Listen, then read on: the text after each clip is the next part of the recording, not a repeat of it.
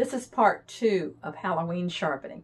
We're going to be looking at texturizing shears. They're a little scary like Halloween.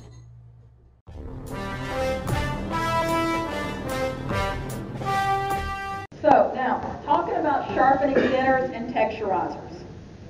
Does anybody know the difference between thinners and texturizers? The size and number of teeth. And there's some other variances. Hairstylists do not know that.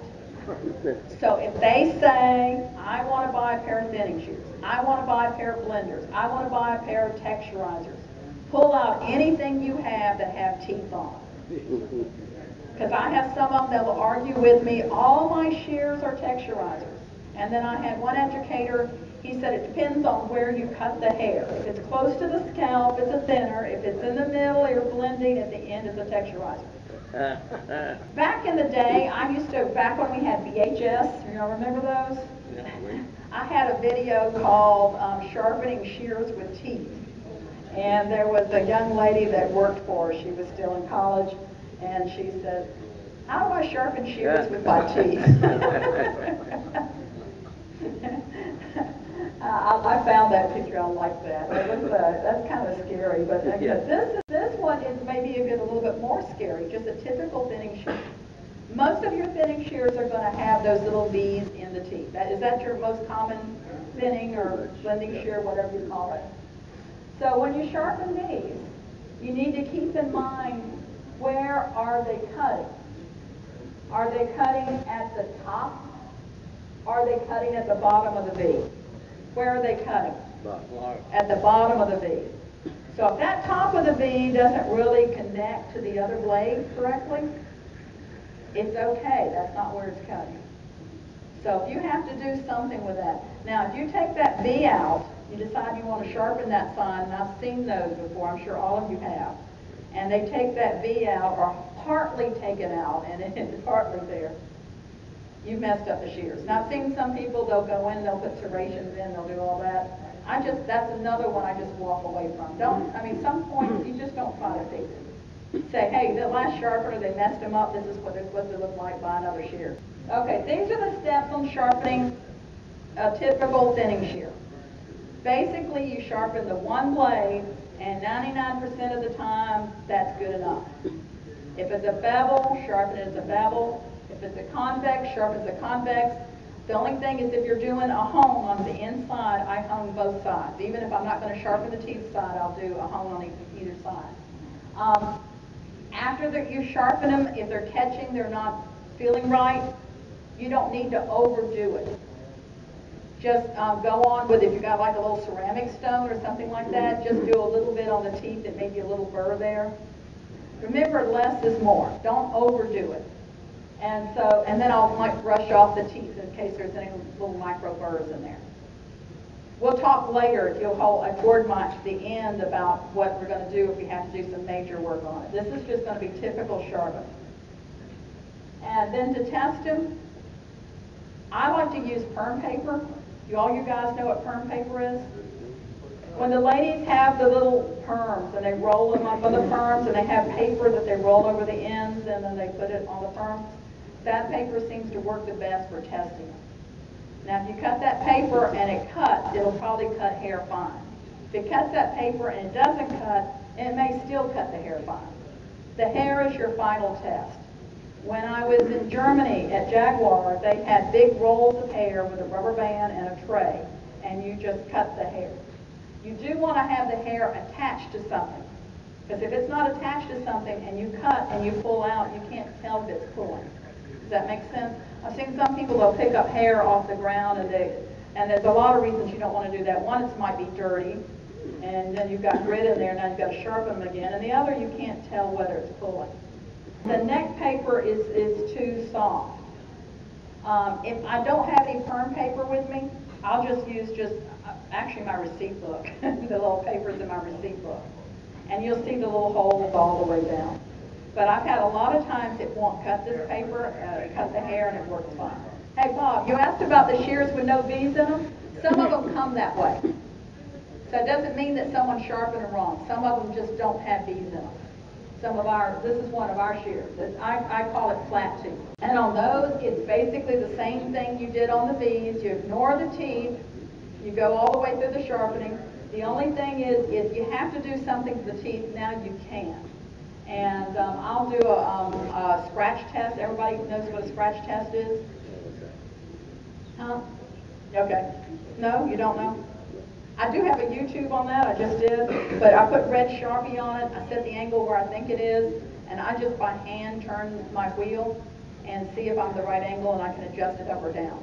So you want to make sure that you're following the angle that's on there, and sometimes that angle is like a 5-degree or 10-degree angle, sometimes it's very blunt. There'll be the one blade, they'll be very sharp, and then the teeth side will be very blunt. And then I will remove the inside burr and maybe brush the teeth with a toothbrush in case there's a little burr in there, and test it once again on the perm paper and the hair. And here's some other examples of flat teeth shears. This one here, there's little micro serrations on the teeth. And the other ones, the teeth are flat, but they're angled. But they're still, I consider them flat tooth, because there's no V's in them. Now another one that has flat teeth. Have any of y'all seen that one? I hate those. That's the Rusk Alpha Blade. Yeah. I hate that shear. There's a couple of them you're going to see up here I hate. Yeah. Usually when someone gives me this shear, what I do is I pray over it. Yeah, for sure. Because when they give it to me, usually one of the teeth is catching the other blade. And if God has nothing special to teach me that day, I'll sharpen the one blade, it'll come out beautiful. I had a salon, huge salon, the other side of Atlanta, called us up on the phone. And back then, had a guy working for us. He had a map he drew on the wall of what places he wouldn't go because they were too far. He wouldn't sharpen your sockets. He had a list of shears he wouldn't sharpen. And so I'm like, I'm not even sending him. I'm going myself. And it was like the other side of town. And I sharpened. It was a student I had met at a school that the school had bought no shears that day, but she'd gone to work at the salon and had dropped her boss's shears. And they wouldn't close. Well, that day God had nothing special to teach me. I sharpened the one blade. I mean, I'm looking at them, I'm sweating. I'm like, oh man. And I sharpened the one blade, and they cut beautifully. I didn't have to do anything to the teeth. Wow. I sharpened 29 pairs of shears in that salon that day. That day. And then we went back, I don't know how many times, and there were usually $1,000, $2,000 days going to that salon. It was nice. But the trick on this one, there we go. You see how all of those are angled up? They're not straight. So let's say you sharpen the one side, and now the teeth are still catching. You cannot go to your machine and work those teeth. You're going to have to work them by hand and maybe pull up a little bit of burr. That little pink and white stone that Wolf makes is just the right size. This one, the new ones have serrations on them, so we haven't had as many problems with it. But the old ones, the original ones were made by R.S. Eichert. Irving Rusk is the one that designed it. And the reason they're slanted is it keeps the wobble out, so there's a smoother cut. So as the blades kind of cross over as they close, and as it leaves one tooth and goes to the next, it can engage with the next tooth. So it gives you a smoother cut. But it makes us crazy as sharpeners. So the steps, as I said, is you sharpen the one side, lower the customer's expectations, and if you have to, is ramp it. I'll talk about ramping toward the end, okay? And that's a new idea too. Double-sided thinners. I don't come across very many of those. Do y'all see many of them at all? Once in a while. Yeah. Not a lot. Once again, one side has a V, one side doesn't. So you sharpen just the one side. They can be convex or bevel. So you just, sharpen as a convex or a bevel. And, test them on perm paper and hair. And so this one has like the little V side, and the other ones are, on this particular picture, it's hard to see, but it's convex. All right, have y'all come across these? First time I saw one of those, I was at a hair show sharpening, I just freaked out. Like, what am I supposed to do with these? and there's a Korean guy over there that was sitting over there sharpening. I was like, took it over to him. You know what to do with these. It was like, she's stupid, you know. And then it was a few years later, the same Korean guy was at the Bronner Brothers show, and he had a cardboard sign where he had written by hand, "World's Greatest Sharpener," and he was across from me. And some lady came up and wanted her shears sharpened, and she said, "Are you any good?" My husband was there. He said, "Well, yes, ma'am." He said, "My wife's a real good sharpener." He says, "But that man right across from us, that's the world's greatest sharpener." And she turned around and looked and saw the cardboard sign, and she thought. So you can be, you know, you can grow a lot, but once again, just ignore that side. If you take those little barbs off, it's you know, it's sharp. Yeah. And the little barbs, what they're for, once again, is to make it smoother, so it kind of catches on the other blade. So if you have to do anything to the teeth side, just do it very, very gently. Don't take those little pieces off. Now, above and Sensei and I, we all have a shear that has where the teeth do the cutting and the blade doesn't. So if you haven't seen one of those, and you get one that's like there's no edge on the blade and the teeth are cutting, just know that you've seen one. The blade is a 5-degree angle, so I don't even bother sharpening that. You could do the inside hone if you want to, maybe polish it over if you want to, but it's not necessary to do much to it. The teeth are convex, and they're very, very sharp. I was told, the ones that we have, I was told in the factory it was like a 57-degree angle. I do them at 55. The 55 seems to work better than 57 for me. Too sharp, they start catching. But on these shears, you just sharpen the teeth and leave the other side alone. So I've had some sharpeners they found that saw them for the first time and weren't aware of it, and they were freaking out. And then I'm sure you've seen all kinds of configurations of teeth. It just, once again, you sharpen the one blade. Don't overcomplicate it. This is probably the shear I hate the most. Have y'all come across this one, Syntrax? The little skinny teeth and in the wide space, they're always biting and catching. And as hairstylists, they cut big chunks of hair. They don't use them like they're supposed to. And don't try to bend them. No, do not try to bend them. They just, you hear that little ping sound, don't you? So let's say you've done all your sharpening on any of these shears, and they're still biting. This is where the scary part comes. They're just still biting. So there's a couple of things you can do. Number one is just take care, if it's just one tooth that's biting, you can take care of that tooth. If you need to, just pull the tooth, cut it off. And it's like that last Syntrax that I just showed you. If you took one of those teeth out, you told the hairstylist that's what you're going to do, break it off. Just hit your pliers and pop that thing off.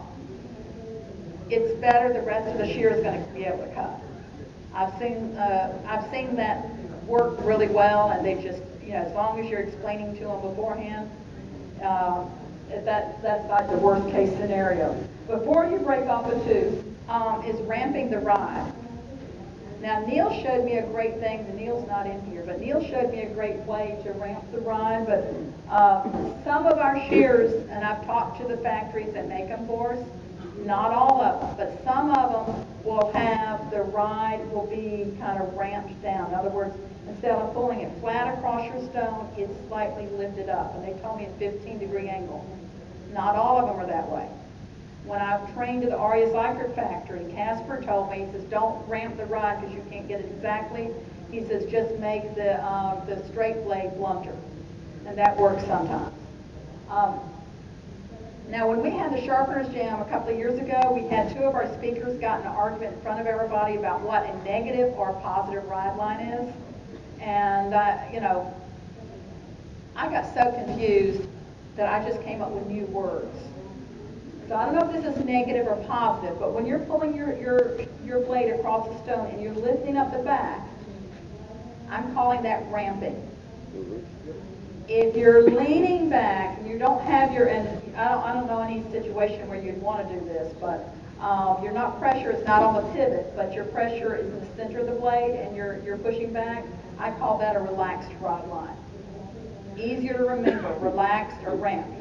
Most cases you want a 0 rod line, but in the cases on some of your thinning shears and texturizing shears, if they're not working, you can ramp them.